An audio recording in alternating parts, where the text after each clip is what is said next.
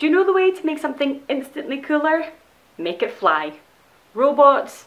Cool. Flying robots? Very cool. Skateboards? Cool. Hoverboards? Well, you catch my drift. In fact, pretty much anything can be made cooler if you strap a pair of wings and some rocket boosters.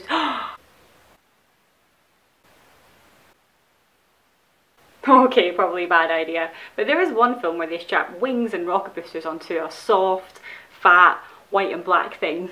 If we're gonna catch that guy, you need some upgrades. I'd like to introduce Baymax 2.0. Hello. Baymax, wings, thrusters.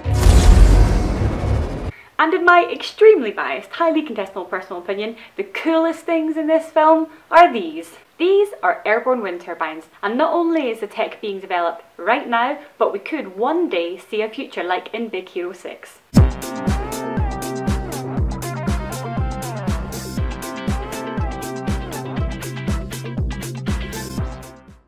Welcome to Science with Steph, the show where I think way too much about the world around us and then share the best bits with you guys. This week I'm looking at airborne wind. What is it? How does it work? And one day could we be seeing these things flying above our cities like in Big Hero 6?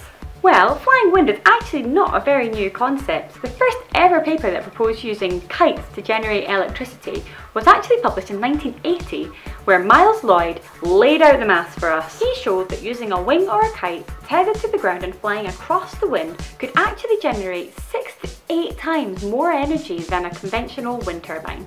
You might have actually felt this increased power yourself if you've ever gone kite surfing or sailing and you've gone across the wind. As soon as you start doing that, you feel the pull a lot more. Turning this concept into reality in the 1980s though was a long shot. Remember, this was a world before drones, wireless communication, industrial wind energy. It was even before Madonna, and she old. But Steph, I hear you ask, how can you generate electricity from things that are flying in the air? Well, in a previous video, I explained how we generate electricity by turning generators. Airborne wind is no different, and there are 3 types of kites or wings that can be used to generate electricity. The first type is called a lift or yo-yo device. With this type of kite, when you're flying across the wind, you use the lift you feel to pull a tether that's wrapped around a big drum connected to a generator. The kite pulls and pulls, reeling the tether out and making electricity. Once the tether is fully reeled out, the kite flies into a higher, low resistance state and is reeled back in at a much lower energy. This overall gives net positive power. There's actually a Scottish company I work with called KPS that use 2 kites at the same time, so that when one's generating, the other one's consuming power, and you've got smooth power output overall. I'll put information about this type of device down below. The second type is a drag-based device. With this, you have a glider or wing with mini generators on board attached to propellers. When the glider is in position to have more than enough lift to stay aloft, the propellers are then run backwards. So instead of giving power to the kite, they're using the wind to power the generators. In fact, it's a cool enough idea that the main company that make this type of generator, Makani, have been bought over by Google X.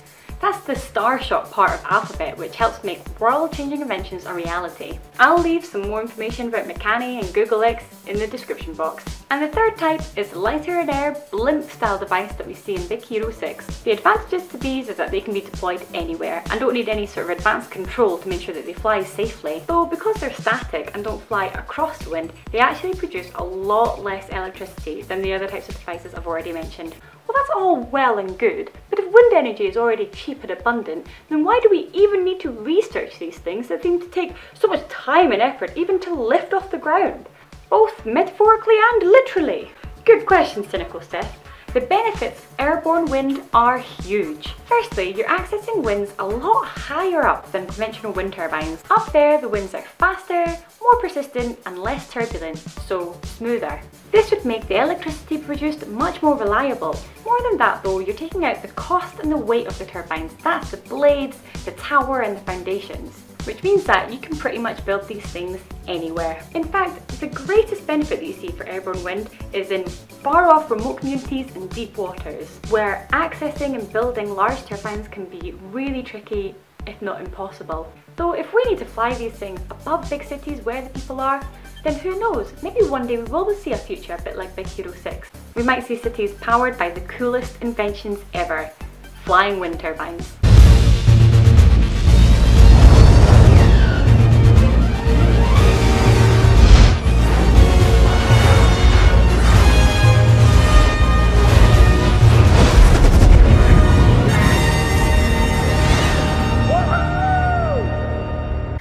turbines? Cool. Flying wind turbines? Well, they're just the coolest. I hope you enjoyed this episode of Science with Steph. If you want to see my last episode, you can click here. Or I bring out new videos every Friday, so if you consider subscribing, please click here. Alright, thanks for watching. See you next time. Bye! Would cynical Steph wear a Scotland scarf? Probably not. Oh well. This cynical Steph does.